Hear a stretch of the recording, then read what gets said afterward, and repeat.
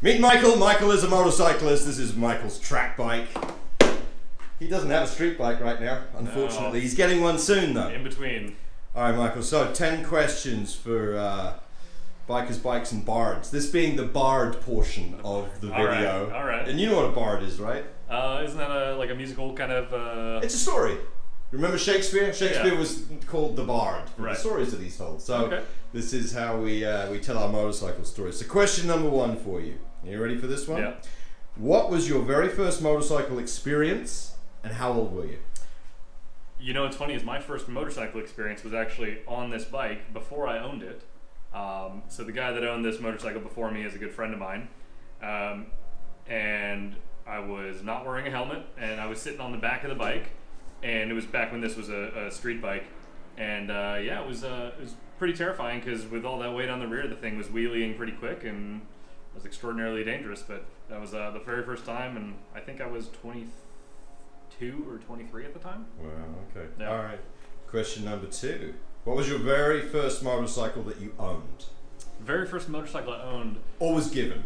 Or was given. My first motorcycle was a 2013 CBR 250R. It was a little street bike, single cylinder, not a whole lot of power. That was an absolutely fantastic bike. I kind of regret selling it, honestly. Who first taught you to ride a motorcycle? The school that I actually ended up teaching at is the school that I learned how to ride at. So I was a Learn to Ride VC from Larry Missman, who's the owner. So I took the class there, took the basic rider course, and then fell in love with motorcycling from there, and I've never looked back. I ended up teaching there a few years later, which was even a cool coincidence. All right. Question number 4. Why did you choose your current motorcycle? Now I know it hasn't arrived yet. It hasn't arrived yet. You can tell us that story, but why did you choose what you are about to buy, or you were in the process of buying? Yeah. So I have as James said earlier, I don't have a street bike right now, but I have a 2021 BMW R1250 GS Adventure on order. It should be here next week. Big reason I chose it is I had a Yamaha, 2019 Yamaha Tracer up until about 2 or 3 weeks ago, which I sold. You know, I was on a long camping trip with my girlfriend, so we had you know, full luggage, top case, side cases, the whole 9 yards. We did a 10-day camping trip all the way from where I'm at in the Ventura County area, all the way to Reedsport, Oregon, and we camped along the way, and there was a moment when we were leaving Bend. We were on a highway heading south, and you know, every mile or so there'd be a fire road somewhere on the highway. And I was looking at this bike, and I tried to ride the Tracer off road a couple times with you know, just getting into campsites, and it was just god awful. So I really realized that, you know, I need a bike that can do the long distance touring stuff that I want to do, as well as doing light off-roading. I'm not obviously going to be doing any kind of BMX or sorry, motocross or anything like that. But BMX. wrong acronym. That's a different channel. Yeah, doing the kind of light off-road stuff that you would do on a GS. So after a lot of back and forth and yeah, a lot of shopping around and riding every bike that I can think of. Did you watch a lot of YouTube videos? Watched a lot of YouTube videos. On reviews? Yeah, I've ridden a lot of adventure bikes. I actually just rode the 2021 Ducati Multistrada V4S, which is a spectacular motorcycle. But you know, it was less what I was looking to do. The GS Adventure has the kind of gas capacity and the range that I was looking for.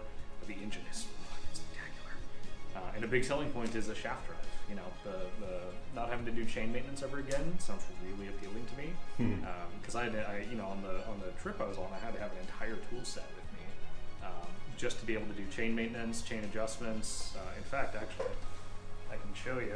I had to specialty buy this 27 mil tiny breaker bar and axle bolt, just so that I could do chain adjustments on my Tracer while I was on there, because we put about just under 4,000 miles on the thing, so we had to adjust the chain a couple times, which without this is impossible. So, you know, not needing this, not needing the wrenches to be able to adjust anything, on. And not having to find a Yamaha dealership somewhere on the road that can take care of it. Now I got to find a BMW dealership. Now you have to find a BMW dealership. But yeah, so not having to do chain maintenance is a big one, and the GS, meets all of the criteria that I have for a street bike with light off-road use.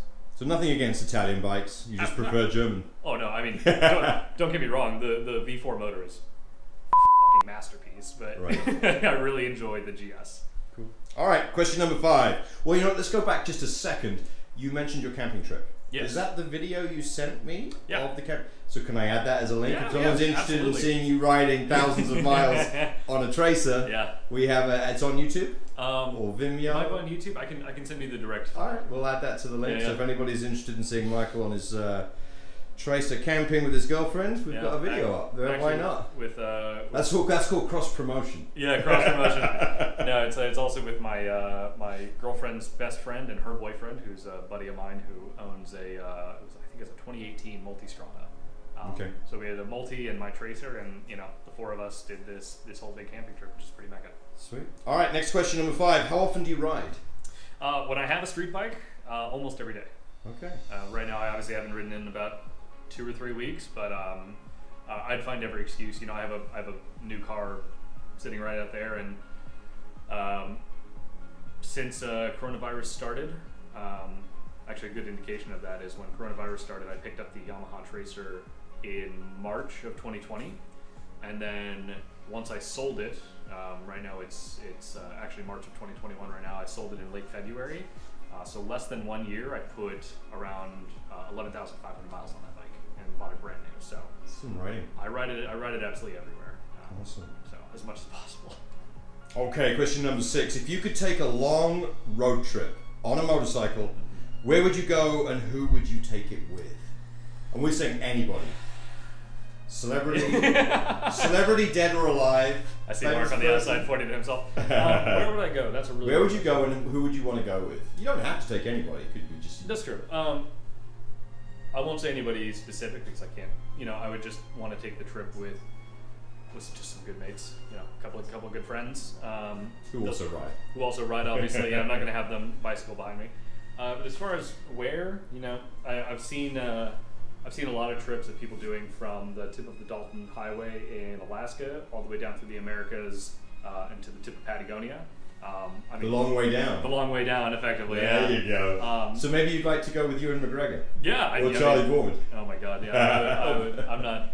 I'm not really into guys, but I would consider it for Ewan McGregor. But yeah, I would do a long trip like that just to really see the sights. Awesome. Alrighty. Okay, so question number 7. If you could only own one motorcycle for the rest of your life, what would it be? That's really hard. Maybe you're about to own it. Maybe I'm about to own it. Yeah, it's it's funny is a lot of the people that I talk to that own GSs, I'm obviously about 20 years younger than most of them, but they seem to be under this impression that if you ride long enough, that you get a GS, you just end up sticking with that. So who knows? Maybe the GS is going to be my forever bike. Right now, at this point in your life, that's my forever bike. Yeah. You're a GS 1250. Until I get really old, cool. Get around your age and get a gold wing. Yeah. Question number 8. Do you have a favorite motorcycle YouTuber or channel that you follow? Yeah, it has to be Fortnite. Fortnite? Yeah. I think the bar is set so low for motorcycle YouTubers. You see even some of the big names, they do the generic, which bike is better, which bike is best, and they have this, these arbitrary comparisons between bikes that don't really mean anything until you actually ride the bike. But I think what Fortnite is doing, the guy runs his name Ryan, he's going out and he's actually going with introspectives into more the culture and some of the engineering and talking about motorcycling, less about the actual act of motorcycling, but everything surrounding it. Right. Which I think is far more interesting to watch on a YouTube platform than it is to listen to generic motorcycle journalist number 47 talk about the 2030 BMW 15,000R or whatever it might be. Right. Cool. Question number 9. What's the scariest thing that has ever happened to you while riding a motorcycle? Does crashing count? Crashing counts. Okay. If that's the scariest thing. Oh, actually, it wasn't that scary. You know what the scariest thing Did your life flash before your eyes? No, you know, it's funny is the crashes I've had on track have actually not really been that scary. So I've been fortunate in that regard. The scariest moment for me was actually it was during that camping trip I told you about. There was a moment where we're fully loaded. So I had myself, my girlfriend, all of our luggage. So we had two big 48-liter side cases on either side, a 50-liter top case, and then bags strapped to the top. So we were carrying a lot of weight. Fortunately for me, my girlfriend doesn't really weigh much. Otherwise, we would have been really screwed. But we're going through Oregon. It must have been on hour 5 or 6 of that day, and there was a decreasing radius right-hand corner that I wasn't ready for, and I didn't do my due diligence and properly map it out like I should be, and I know better. And while that I started to go a little bit wide because of that. You came into the corner too hot. A little too hot, and I didn't steer enough. I didn't apply enough counter steering to be able to get through it in the radius that I had. So that was scary in and of itself. But the part that really stuck out was that there was a big ass SUV that was coming in that if I didn't take corrective action, I would have gone straight into. And crashing on my own is one thing, but having the added responsibility of having my girlfriend on the back was after the fact. I had to sit down with myself and realize that I mean, it was less scared for me. It was more just scared that because of my negligence, I could have gotten her seriously hurt or killed. Right. And as instructors, we've got to teach people to adjust their riding based on the weight. Yep. Adjust their suspension on their bikes based on the weight. If they've got a pillion passenger or if they're running big baggers with a lot of gear in the back, it changes the handling of the motorcycle. And don't get lazy. And don't get lazy. No. Right. Awesome. Okay, well, glad you're okay. Yeah, me too. I'm glad you didn't go down. Right. Keep your crashes to the track. Yeah. In your full leather gear, where there's an ambulance parked. And an ambulance ready to go, and I've got airbags. Right? Yeah. All right, final question. What is your most favorite thing about motorcycle riding? Why do you do it, man? It's 39 times more likely to die on a bike than in a car. 36. 36 times? Mm-hmm. Okay. It's a lot. All right, let's leave it at that. It's a lot more dangerous than driving a car. Why do you do it? What's the most favorite thing for you that does it? For me, it's a big part of it is, I have issues with ADHD. I always have, and I'm always the kind of person that is kind of going from place to place to place to place.